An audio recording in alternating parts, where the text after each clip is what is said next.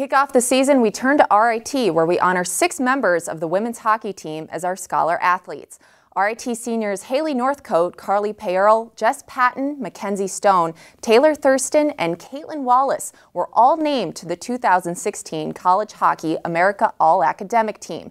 To receive this award, all players had to dress for the majority of the games, while maintaining a GPA of 3.5 or better. Besides being scholar athletes, both Thurston and Stone will serve as captains for the 2016-2017 season. They were selected for their strong representation of the program and leadership in their community.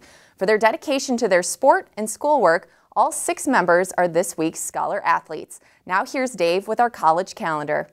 Here's our local college calendar for the week ahead. Tuesday sees Roberts Wesleyan taking on Brockport in volleyball, part of a big volleyball week, with the University of Rochester Volleyball Invitational on Friday and Saturday. Fisher, Brockport, and Geneseo are among the schools participating. On Wednesday, the Yellow Jackets women's soccer team hosts Buffalo State.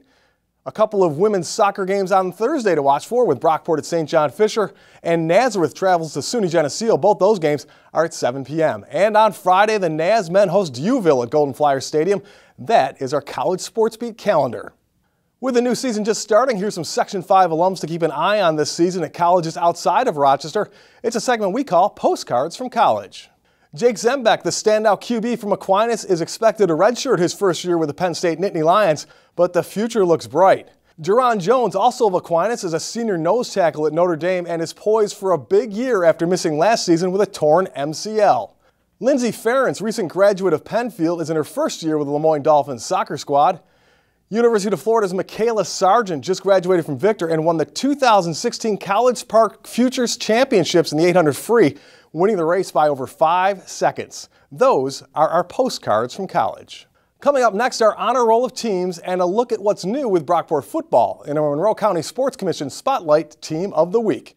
All that and a lot more when the Fidelis Care College Sports Beat returns.